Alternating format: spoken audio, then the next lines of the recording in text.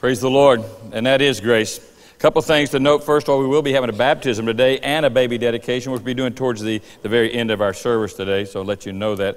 Sorry to get that word to some of the folks earlier about that, but on the baby dedication part, we'll give you time if you did want to take your baby to the nursery, or you can do that, and we'll give you time to get your infant back in here before the baby dedication time. But we just returned, probably one of the most spectacular weekends we've witnessed in a long time around here with our men's retreat. How many of you men went? Give me an amen. Oh, you can make more noise than that. How many of you men went? It was quite a weekend. We had a great time with the Lord. God shows up. It's always great when He shows up. Amen? But it was a fantastic time in the Lord. It was just something that, well, let some of these men tell you by themselves. Ask them how it went. And what God did, you will see that the Lord really did do something that's very unique. Next year when you're asked to go, we'll be having the same speaker that we had this year. At least we're trying to work all the dates out for that now. We've got a commitment from him. We just need to work it out with the retreat center and all the other stuff that's involved. But you do not want to miss this. This was a time of just glory. It was really a time for men to be encouraged. And I don't know about you, I felt like I was sitting in the locker at halftime. We're down 10 points, you know. And somebody's coach is kicking us in the butt, telling us, get out there and score. We can do it. We're going to win this game. Amen? The bottom, excuse me. Anyway, tell me you'll figure that in a minute.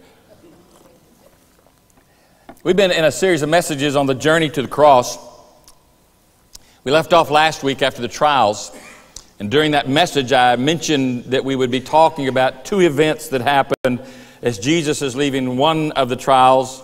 And at the end of that trial, he's headed to another event that took place. One was the denial by Peter. You saw a little brief skit on. And then the other was the betrayal by Judas, where he goes in and he's remorseful because he's seen what's taken place. And it was interesting how all this plays out. It obviously played out according to the Word of God. Jesus had told the disciples everything that would take place. And there was still an unawareness on their part for whatever reason. And I know I can certainly relate to that. You probably will too, that God's told us what to expect, and we just act all surprised when something happens in the way in which He described that it would happen. But remember, I'm working here, but nothing's happening, you know. Remember the Lord Jesus has stood before the first of the tribunals when Peter denies Him. The arrest has taken place. You knew what happened in the garden with the arrest, how that they came to Jesus and to take Him, and how Peter responds and jumps out and wants to defend the Lord and slices off the ear of Malchus, and we discussed those things last week.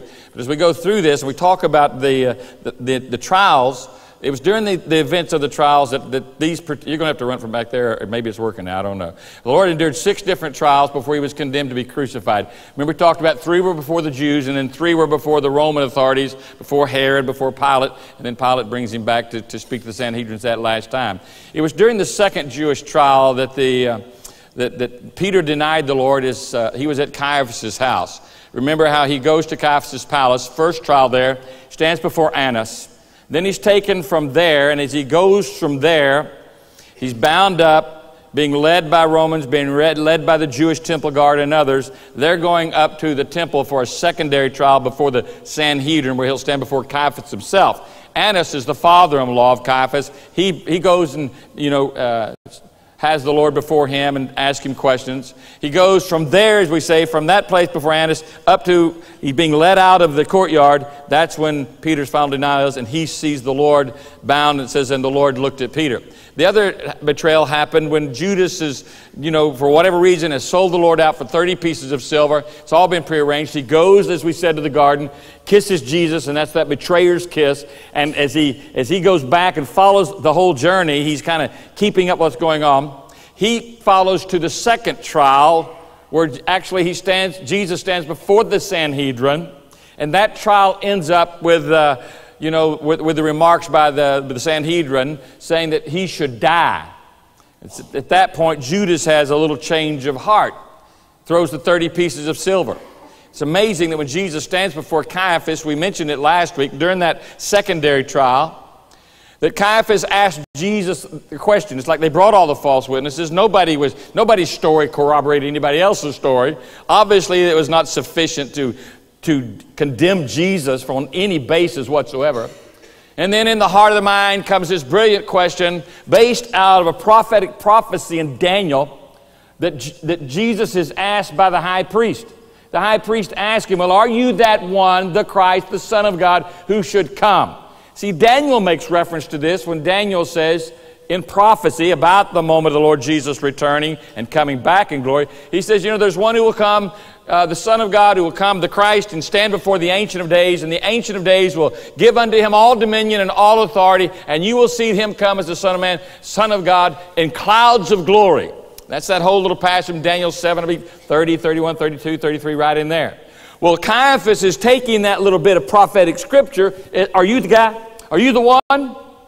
And Jesus says, you said it, and finishes the scripture he's referencing. And hereafter shall you see the Son of Man coming in clouds of glory. At that point, he tears his robe, which we talked about last week, symbolizing the end of that high priestly ministry. He tears his robe and cries blasphemy and says he's worthy of death. And they all chime in. That's when Judas sees what's going on. They're going to kill him. And I don't think that really entered into the heart and mind of Jesus. I really thought he was going to put Jesus on the spot and make him take his stand as the Messiah. Whatever was in his mind, political, whatever, we don't know. Obviously, we know there's a spiritual entity working here. Satan has entered the heart of Judas. And Judas is remorseful. And he takes the 30 pieces of silver upon hearing that judgment and throws it into the temple.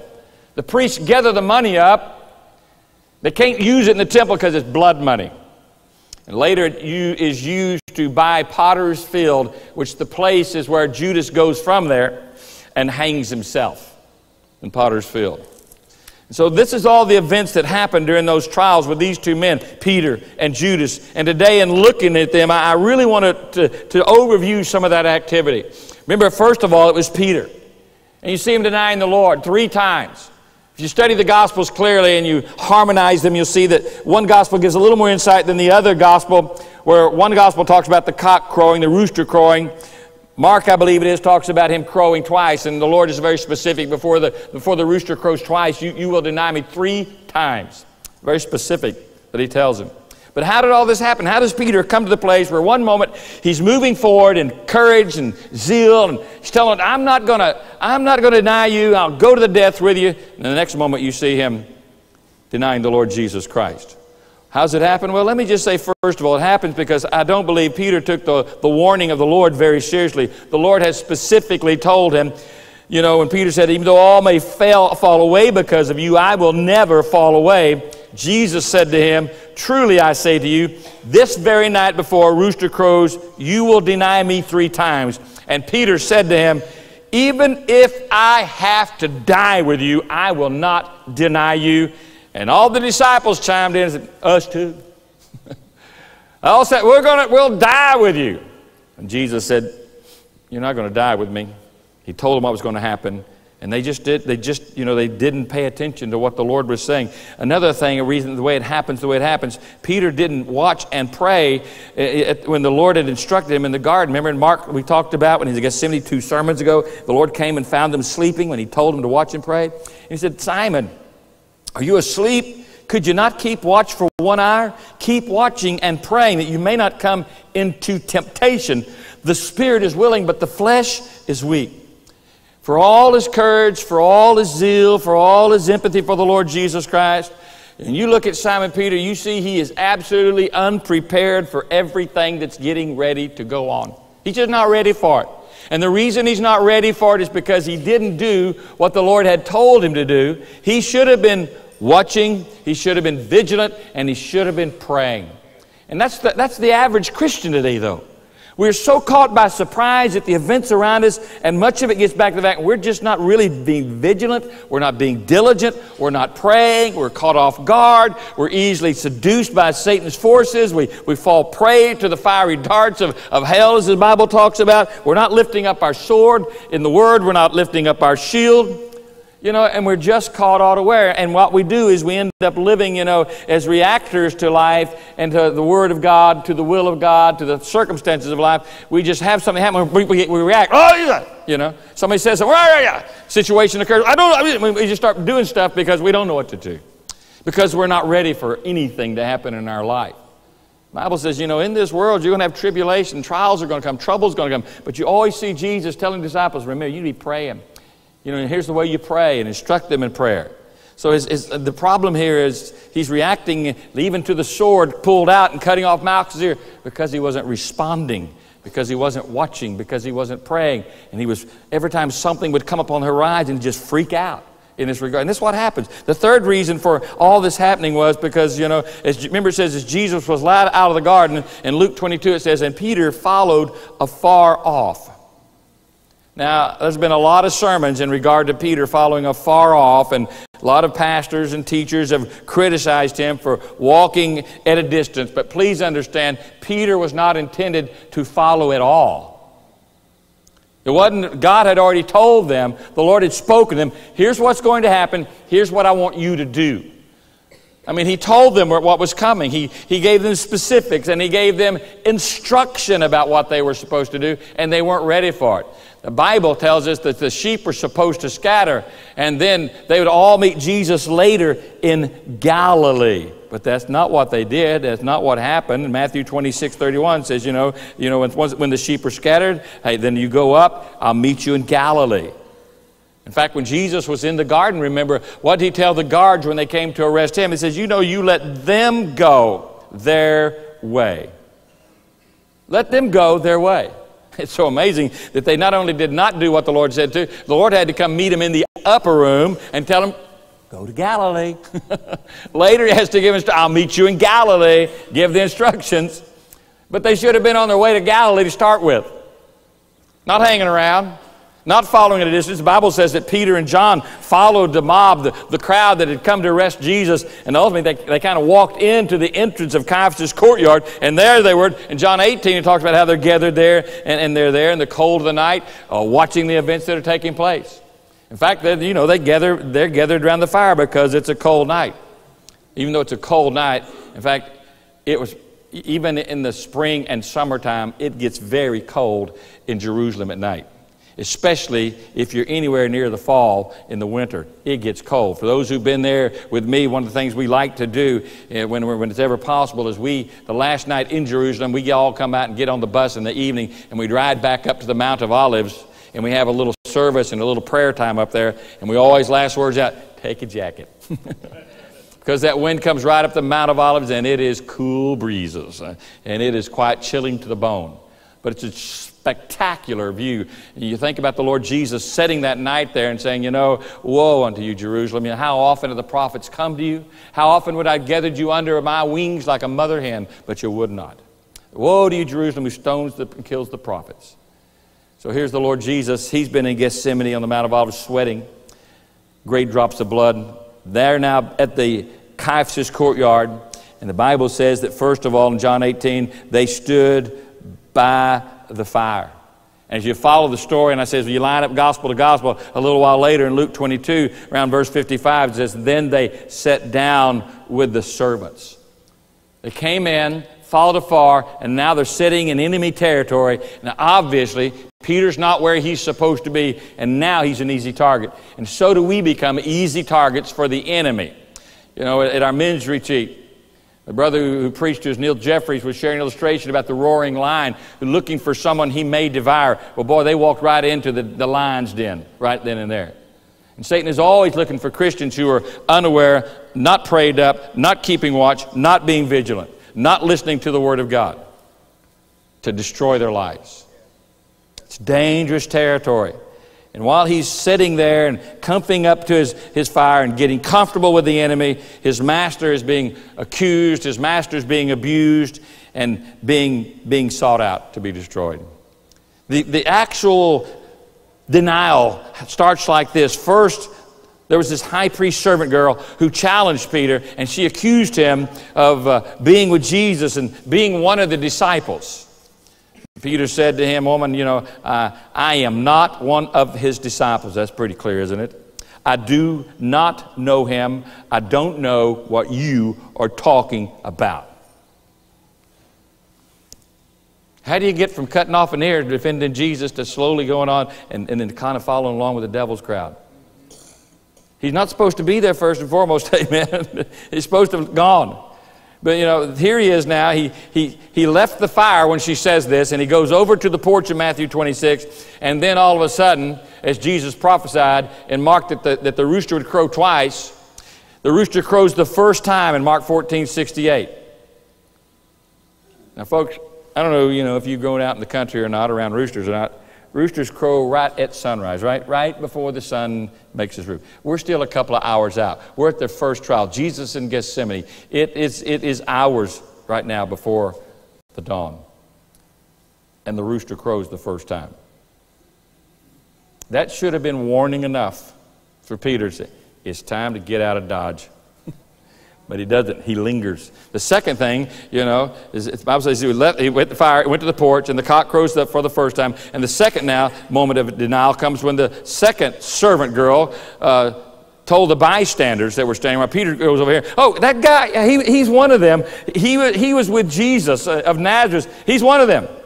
And for a second time, Peter declares, I don't know the man. The bystanders were not convinced. Especially, one of the bystanders who was there was one of Malchus's, the scripture tells us, remember Malchus, the ear cut off in the garden? One of his relatives showed up and asked this, didn't I see you in the garden with him? Surely you're one of them, others said. Surely you're one of them. The way you talk, and the Galileans had a distinct dialect. I mean, you know folks from Texas and Louisiana. You can pick them out of the crowd, pretty quick. Yeah, you're from Texas, aren't you? I can pick, I knew when Lenny Zahn first came to church here and visited, he had a Texas sticker on his car, license plate, but, he tried to tell me he was from the Panhandle.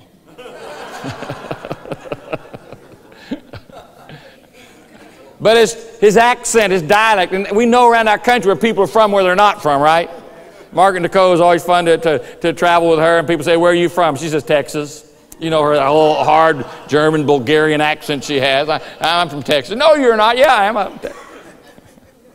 This accent gave him away. You're not going to get around this. It's just, you're a Galilean. We can tell. And at that point, third time, Peter uses an oath and says, I do not know the man. I don't know what you're talking about. And he cursed, basically. Now, here's a good sign. You ought not be cursing, gentlemen. The Bible didn't even record what the curse words were. There's an oath, there's a curse, whatever it means. I don't know him. I don't know what you're talking about. It was then that the cock crows, the rooster, for the second time. And the Lord's prediction, according to Mark 14:30, is fulfilled at that mark. The Bible says in Mark 14:30, Jesus said to him, truly I say to you that this very night before a rooster crows twice, you yourself will deny me 3 times. And at that moment, Jesus comes out of that first trial of Caiaphas' house to go up towards the temple, be led away up towards that place. He's in binds. And Peter looks at him, and Jesus looks at Peter, and their eyes meet. And at that moment, the Bible says, that look broke Peter's heart. Bystanders were watching Jesus go his way. Peter slips off, and he went off, and the Bible says he wept bitterly.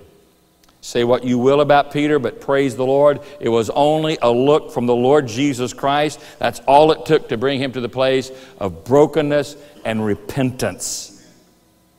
So many times when God begins to deal with us, it's like a little first look into our hearts. How many times have you been sat in a service in church and the Lord speaks something to you, and it's like the Lord just looks at you, and you get that glimpse of Jesus, and the heart begins to be stirred and conviction begins to happen. The Lord's moving. He's saying something to you. At that point, we either open up, we let go, we let down the wall, we're going to do away with excuses, and we're going to let God speak to us, or we're going to say, I don't want to deal with that. I don't think about that. There's a voice, but I don't know who it is. We want to blame the preacher. That preacher's stepping on my toes. It's not the preacher. It's the Spirit of God. It's like that little rooster crowing, cock-a-doodle-doo. Something in your heart, not right with God, do-do-do-do. And the Spirit of God speaks to our heart. And by the way, think about this. I mean, for one rooster to crow at night, that early in the night, there's an element of miraculous to that, I think. Especially, he chimes in, and all the other roosters in the city stay shut up. He just crowing by himself out there. And every other bird in the community has got its mouth closed. And then, right there in that moment, he crows.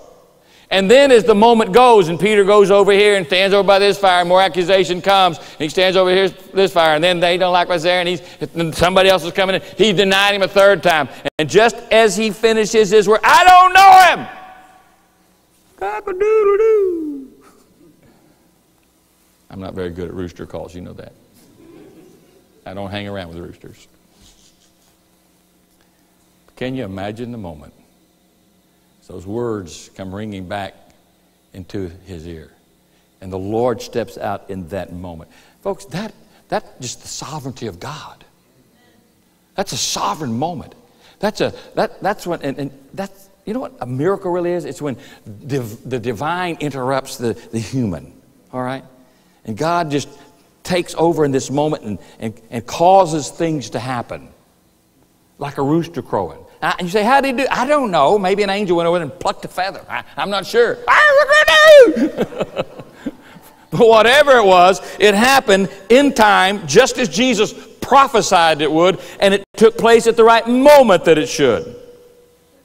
And so you understand that there's a miraculous moment that's involved here. And I think it's important to understand that, because that rooster and crowing just when it did at the right time, as God had predicted that it would, that's a message. And it's a clear message, I believe, to the Lord, from the Lord to Peter as well as the church. I mean, it's more than just a miracle that fulfilled his words to Peter. I believe it was a message to Peter. And I believe it's even a message of encouragement to Peter in so many ways.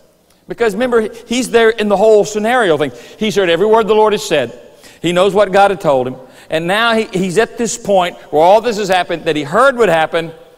And there's got to be some element of encouragement and instruction and word from God in regard to all that again. First of all, I think in several ways. One, I think it was an assurance. This is the way it encouraged him. There was an assurance that Jesus Christ, who was still in control of everything, even though he's in bonds, even though he's a prisoner, even though he's a captive, seemingly from the crowd looking on, they're pushing him, abusing him, slapping him, mocking him, but he's still in absolute control.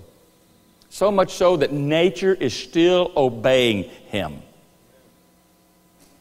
Peter, I mean, obviously anybody knew that the Lord Jesus' capacity to have authority over nature, he knew it. I mean, he remember the draft of fishes on two occasions, the winds being settled, the waves, when the Lord rebuked the wind and the waves, the Lord walking on the water, calling Peter to walk on the water with him. He'd seen the Lord's power over nature, over death, over disease. He'd seen the Lord's authority over demons.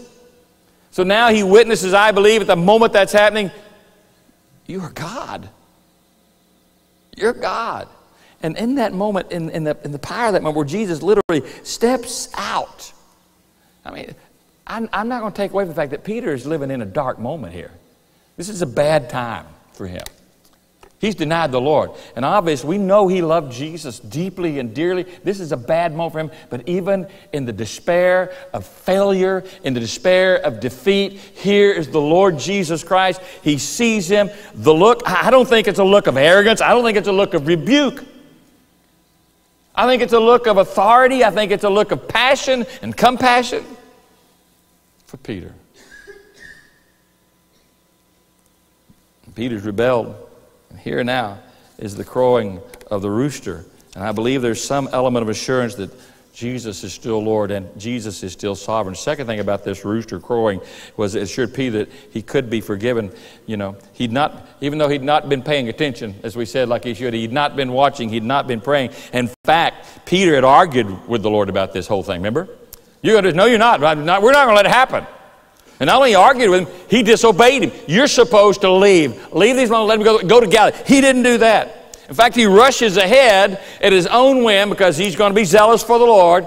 If we would just shut up sometime, slow down, hear what God is saying to us, quit arguing with God over it, it's amazing what God might be able to do in our lives. But he doesn't. But then the Lord gives him this sign. Remember back in Luke 22, this is all part of the final words to the disciples and specifically final words to Peter. And in Luke 22, the Lord is speaking to him and it says the Lord turned to him and he said to Peter, and he remembered the words of the Lord in 22:61. He says, looked at Peter and said, you remember the words, Lord, how he told him, before a rooster crows today, you will deny me 3 times. And then in Luke 22, before that, where he told him that, he said, prior to telling him about the rooster, he said, Satan's asked permission to sift you like wheat. Satan wants to destroy you. But basically, Jesus said, I'm going to let him come, but he's not going to be able to destroy you. Because you're going to go through this purging, you're going to go through this testing, there's going to be these trials, but you're going to repent. You're going to fail. You're going to fail the test, but you're going to repent. And when you repent, I want you to strengthen your brothers. To me, you know, Peter's getting very thorough instruction about what's getting ready to happen. He's just ignoring the Lord. You're going to be sifted like wheat, Peter. And later he says, you're going to deny me 3 times before the cock crows twice. We don't like those times when God actually allows situations in our lives, but you must understand that when those situations come, though you may argue about it like Peter did, you may try to rush ahead, you may try to avoid it, you know, if you don't do and you don't listen, you don't hear what God says, you're going to find yourself in the same kind of position of failure in your life. You didn't listen to what God said, you didn't hear what God says, and you're going to fall flat on your proverbial spiritual face. It's going to be difficult. But if you'll hear what God says and you'll respond to what God says, you'll see the grace of God, and even in the failure, you come out of that knowing that God is faithful and knowing that God is good. And as Peter did, there'll be a brokenness and repentance. And it says, because the day's coming, and I believe Peter remembers these words when that cock crows the second time, you're going to fail, but you're going to return, and I'm going to use you to restore the brethren. The third part about this rooster crowing, you know, told Peter, obviously, there's a new day dawning. I mean, that's what a rooster crows for, amen? There's a new day. There's a new start. There's a fresh new world upon you. You know, that's basically the context of what a rooster's crowing about. It wasn't a new day for Judas, obviously. It wasn't a new day for the enemies of the Lord. It wasn't going to be a new day for those who didn't care. But for those who would repent and those who respond, it's certainly going to be a new day for those. Remember, we just kind of saw in a skit we shared a while ago, on resurrection morning, remember the angel came and gave a special message that should be a message of encouragement when he said to the women, you go tell the disciples and Peter that I've risen from the dead. And then the Lord appears himself to Peter on that same day and restored him to fellowship. Now I want to take a moment and wrap this up with a very clear comparison between Peter's denial, brokenness, and repentance, and Judas's denial, betrayal, brokenness, and non-repentance. Because it's important you understand. As you look at them side by side, you see, first of all, both men, they had opportunities to know right from wrong. I mean, they sat at the feet of Jesus. They were with him for 3 years. They saw the miracles. They heard the message. They saw the testimonies. They had the same opportunities. And you can look through the lines and you can see both of them. And even Jesus giving Peter a place of authority and a position of the inner circle, but even Judas being given a place of privilege by carrying the treasures back. He didn't do that to try to trick him into something. He gave him an opportunity. They both made mistakes. They both sinned against the Lord. Peter and Judas were equally guilty. But we have to understand from a biblical perspective in relationship to God and our sin and God and our failures is, it's not necessarily who sins, but it's what we do with our sins. Because let me tell you, everybody sins. Even Christians sin. Christians fail the Lord. Christians deny the Lord at times in their life. We all will James in the scripture says we all stumble in many ways. There's going to be failures in our life. They both made mistakes. Third thing, they were both warned. Matthew 26 and Luke 22. I know you're probably guilty as I have if you study the scriptures closely. When you look at these guys and you see all the warnings, you say, man, how can these guys be so stupid? You ever felt that way? How can you be? He just told them, you know, to go to Galilee, and he's still following. He just told him you're going to deny me, and when he does, you're going to be broken. It shouldn't be a surprise, amen? But it wasn't until it all happened that he sees it, and he weeps bitterly over it all. They'd both been thoroughly warned of what was coming. They knew what was getting ready to happen. The fourth thing, what you see in regard to, they were both remorseful because of their sins. They felt sorry. They felt sad. They felt bad about their sins. A lot of people feel bad about their sins. And therein lies the big difference between these guys about being remorseful. Matthew 26, verse 75 puts it this way. And Peter remembered the word which Jesus had said. Maybe we need a new battery here, amen. Before a rooster crows, you will deny me 3 times. And he went out and he wept bitterly. Judas, he returns to the temple, throws the silver in, and then he goes out and he's remorseful and he's crying, but he hung himself. Same opportunities. Same kind of sins of denial. Both had been warned about these things, and they both feel bad about what they've done. But what's the difference? The difference is, the vast difference between Judas and Peter is the remorseful repentance and how they responded after the sorrow and after the broken heart and after the crying here. They're both sorry for their sins. But here's the way 2 Corinthians puts it. It says, for the sorrow that is according to the will of God produces a repentance without regret, leading to salvation. But the sorrow of the world produces death. In other words, there's 2 kinds of sorrow. We feel sorry, we feel bad for it. Maybe you're sitting here today and you know you're not right with God and you know it's not right. You feel bad about it and you're sorrowful for it. Well, there's 2 ways in which this works. If all you have is a worldly sorrow, the sorrow of the world, you'll feel bad for it, but you won't genuinely stop and turn to Jesus and follow. You'll still embrace. You may justify, you may rationalize, you may not even do one of those. You may do the cowardly thing like Judas, you know. But whatever it is in regard to this, if it's just worldly sorrow, it's just going to lead to death. If it's godly sorrow, a sorrow which says, Lord God, I've failed, I've sinned, I know I've sinned, and there's brokenness in your heart, and there's sorrow in your heart, but you turn to Jesus. You don't turn to the darkness, and you don't turn to the depression, and you don't turn to the despair. You're not trying to make excuses. You're not trying to justify. You're not trying to hide it. You're just saying, God, I'm wrong. The Bible says he who uncovers his sin is going to be blessed and prosper, but he that covers his sin will not prosper.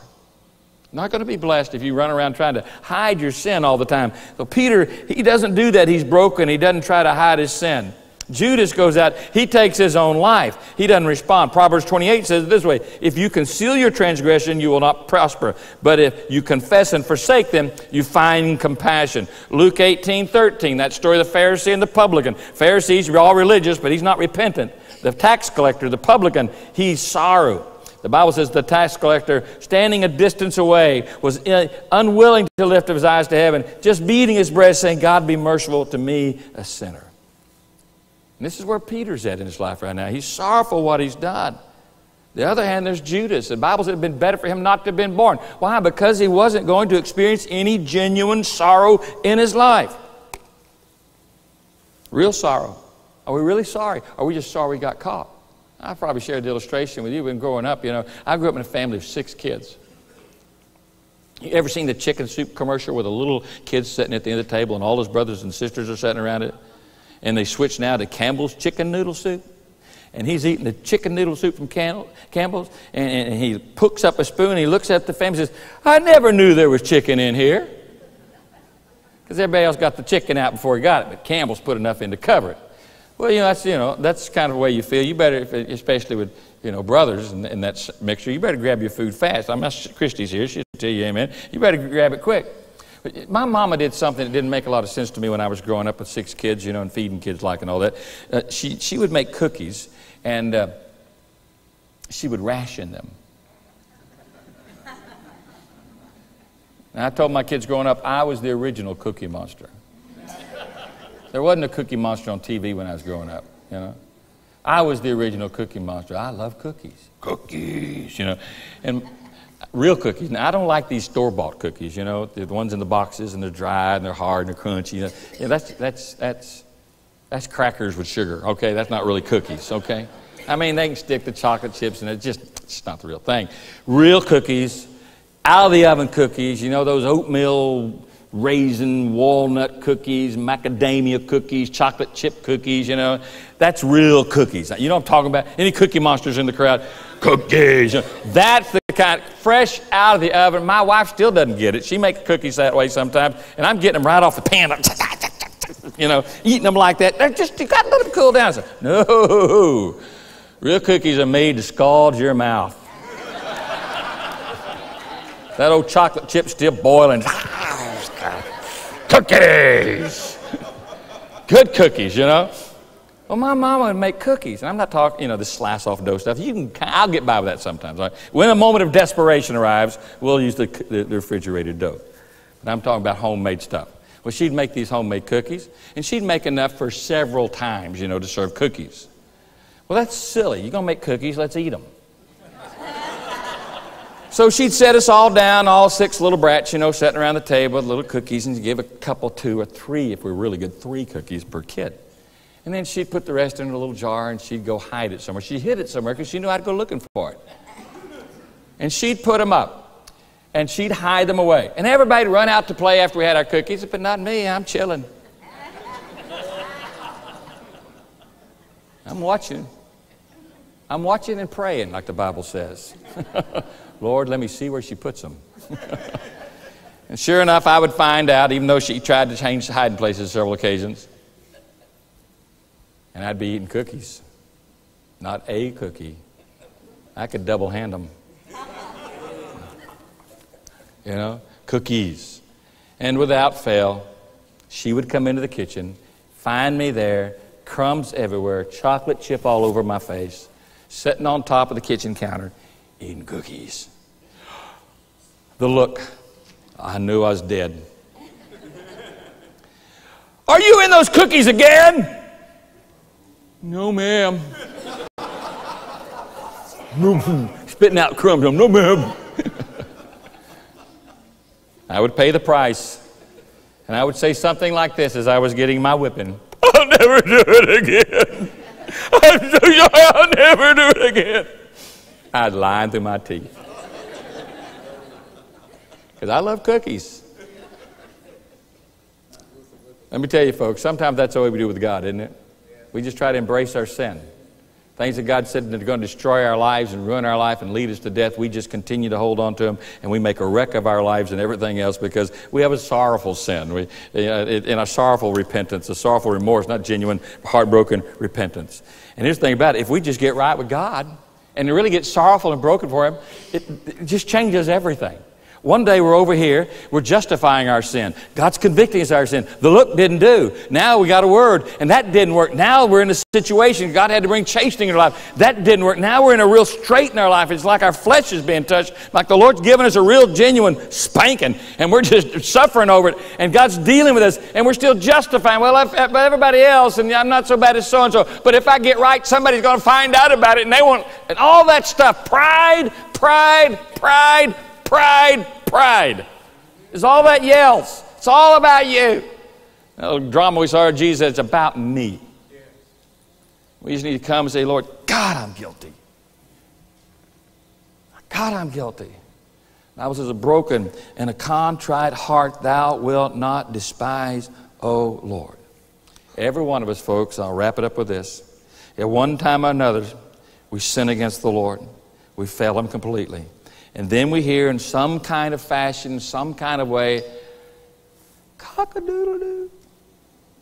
The conviction of the Holy Spirit. The flag comes up. The sound is clear. We've rebelled against God. That's when Satan comes in and tells us to justify it. That's when Satan comes in and tells us, you're really done. You don't have a relationship with the Lord. Your future's gone. Your marriage is gone. Your life's messed up. You messed up. There's no way it can ever be any better. But that's Satan's only line. He's used it for centuries. When all the time Jesus comes saying to me, all ye that are heavy laden, come unto me. If you have a broken heart, come to me. If you're in failure and sin and defeat, come to me. I'll forgive you. I'll receive you. I love you. I'll cleanse you. You're my child. I'll make your life clean. I'll make you right with me. Peter, on the other hand, what does he do? He comes running to the Lord Jesus. His restoration is so complete that he was able to say to the Jewish leaders, you denied the Holy One and the Just One of Israel. You say, well, that's kind of arrogant. Here's the thing about sin. He gave them the opportunity, by the way, to respond. But the thing about sin is that we think it's all over. I've seen people do this with church members. Someone in the body of Christ fails miserably. They become susceptible and they deceived and they rebel against God, and that leads to deep rebellion, and it's a miserable mess. They make a mess, a big mess of their life, a wreck of things. And Satan says, oh, you're sorry, you don't let anybody know, all this and that, and just goes this whole list of your life's over, and the church just sees that sin, and they say, oh, I can't believe those people. Like you're something special. I can't believe they did that. How many times have you failed Christ? The Bible says you restore your fallen brothers. You minister to them. You reach out to them. You love them. You care for them. You don't bury your wounded. And the Lord God stands mercifully, praise God and the Lamb, mercifully to restore us to the point He gives us authority to be able to address in others. Our failures become ministries. Our failures become an opportunity to say, you denied it, but here's what God can do. I denied Him, but we're so afraid of being found out by God or somebody else or some other situation, we run from the light as though it were God. We run to darkness. And God's calling us to Himself. I don't know about you. I'm glad. Sometimes I say, I'd really like to be living with Jesus on the earth. I don't know, I might have a chapter. There might be a section on my failure. There might, you got look at David, look at Job. I mean, Job was a righteous man. Look, he's over there and talking about how good he is at the same time. And you go over here and you look at Peter, and there's Paul, chief of sinners, thorn in his flesh. I mean, he's got and he just lists. I mean, failure after Noah, David. Samson, on and on the list goes. But you know what? If we can see as they saw and respond in a righteous way, these are men we look up to, aren't they, in so many ways now? Their messages are shared constantly in churches for the last centuries as we've had the finalized Word of God. Your life will become a message. And God will turn your failure into such a glorious first healing in your life, knowing that you can be forgiven and you can be cleansed, but out of that will come ministry to other people's lives. Don't run from the light. Don't run toward hell. Godly sorrow works repentance and life. Worldly sorrow, death. Judas went out and hung himself. You say, I'd never do that. Every time you say no to Jesus when He convicts your heart, you're hanging yourself. It may not happen suddenly, but it's happened a little bit every day after every day. Every time you say no, I don't respond, pride enters your heart, you just kind of pull it a little tighter. Because the wages of sin is death. Would you stand with your head bowed today? I can only encourage you in the context of